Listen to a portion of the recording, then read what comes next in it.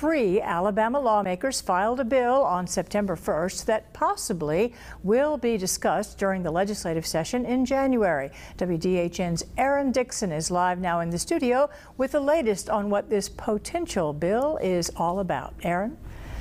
Thanks, Amanda. The bill that was filed would let workers sue if they got sick from an employer-mandated COVID vaccine, and this bill was pre-filed to be discussed at the beginning of 2022.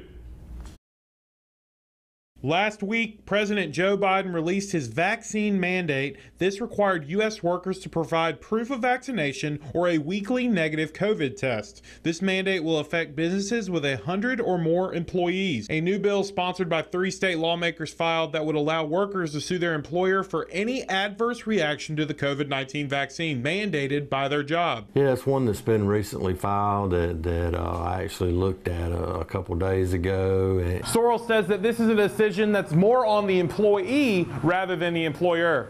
Then it's going to come back to my decision, because I would have to decide, do I get the vaccination or do I, do something else? Adverse reaction can be defined as a response to a drug which is feeling nauseated or anything unintended. The CDC does state that adverse reactions are rare, but they are still possible. Sorrells also says that it is a decision to be made or not made. I made my decision. Everyone around me has made their decision. Everyone in this country has made their own decision about whether or not to be vaccinated. This bill will not be discussed at the upcoming special session in a couple of weeks, but it will be looked over and possibly discussed in January. I think that once all that filters out, I think some folks will, minds will be put to ease. Sorrells still says that the bottom line is if a business mandates a vaccine, that a decision must be made in the future. Back to you, Amanda.